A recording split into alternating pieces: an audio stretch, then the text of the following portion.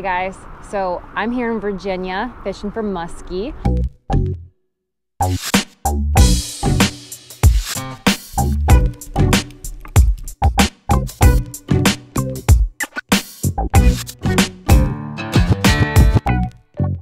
And I have a real steady pressure, bluebird skies, and it's been pretty slow. So I thought I'd take this opportunity to kind of do a rundown of my kayak setup and what you need for fishing for muskie.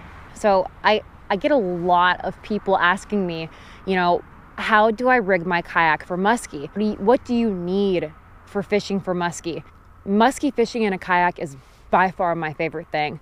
And I know a lot of people are excited about it, but it's really important that you have the proper tools that are necessary for both your safety and the fish's safety. So let me run over quickly kind of what I use here and how I set my kayak up. So a lot of you know, I fish out of the Hobie Pro Angler 14 for the majority of the time. Yes, you can use bigger kayaks, bigger pedal drive kayaks in a river in skinny water. It works really well. I've been muskie fishing out of a kayak for about 6 years now, 5 or 6 years. I used to do it sitting down. I sat down in the kayak. I had a Jackson Cuda and I put plenty of fish in the boat. But knowing what I know now, having the ability to stand is a game changer. Makes your life so easy. That's why I love my kayak. I can stand up.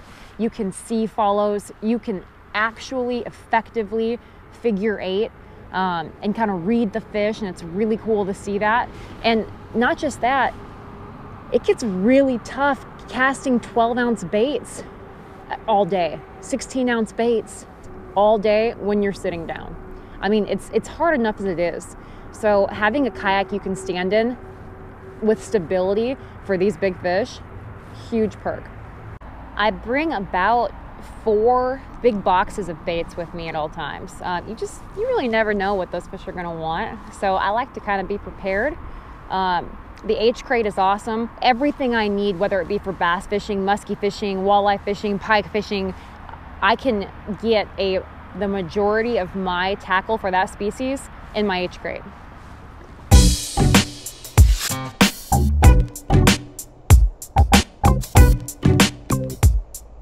I always like to get the baits that I know I'm going to use most often out, and I hang them on the side of my H crate.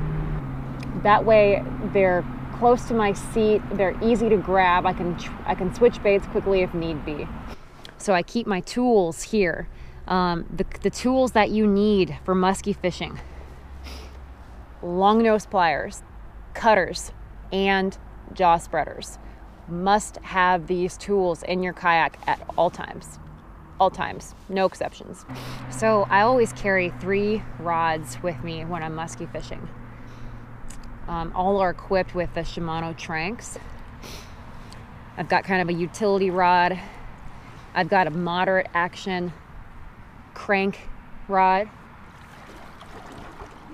And my baby, my Legend tournament with my 401 Shimano Tranks.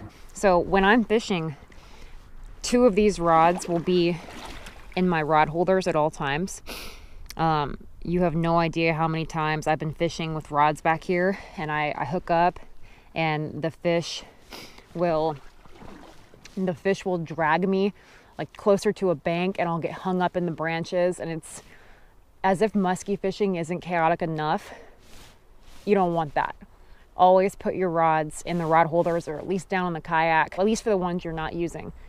Always, always, always. One thing that I do when I'm muskie fishing to make sure that that fish is in and out of the water as quickly as possible, I run my GoPros on video all the time.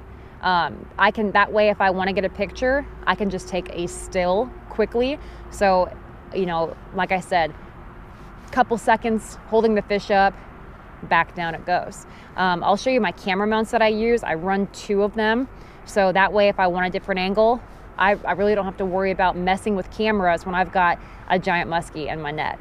So I run the Ram Mounts Tough Pull. You can see this thing's pretty long, and with this angle, this is how I can get myself kind of standing up, hooking the fish, fighting the fish, what have you. And then up front here, I run another smaller tough pole. This is for your grip and grins. Also, quick little secret here.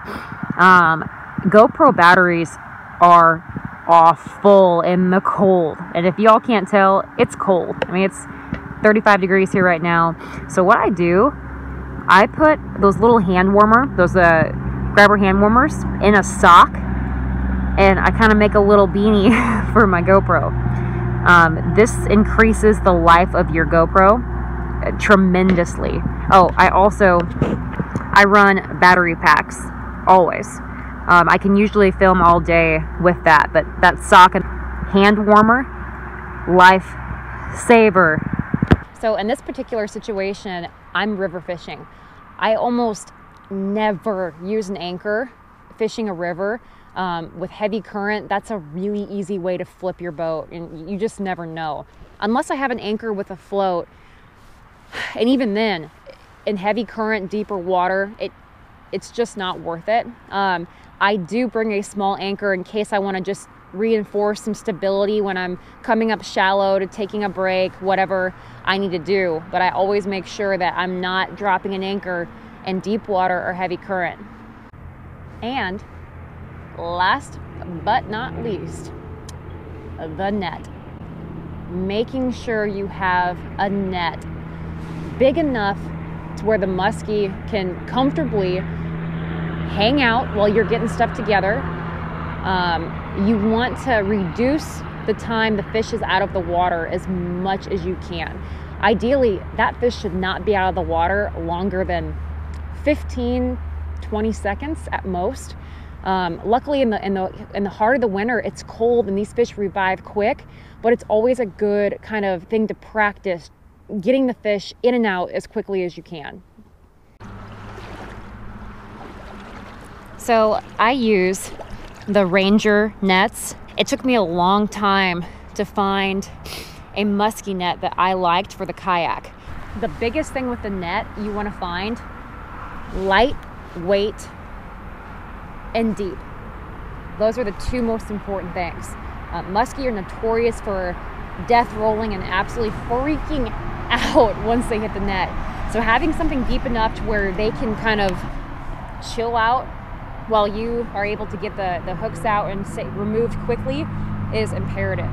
Also, landing a fish in the kayak isn't always easy. Lightweight is huge.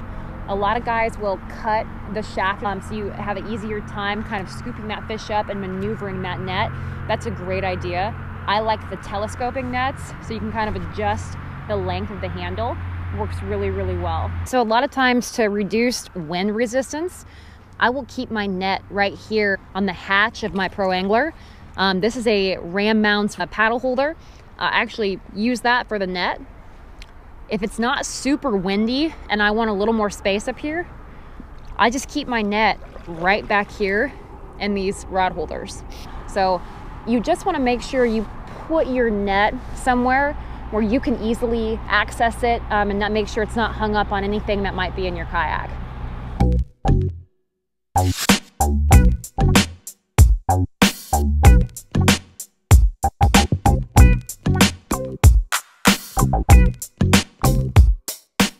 So, quick recap before I get back on the water here. The essential things you need before you're ready to start kayak musky fishing: proper tools, long nose pliers, jaw spreaders, and cutters. Large net. If you're taking pictures, the camera mounts, set them up ahead of time.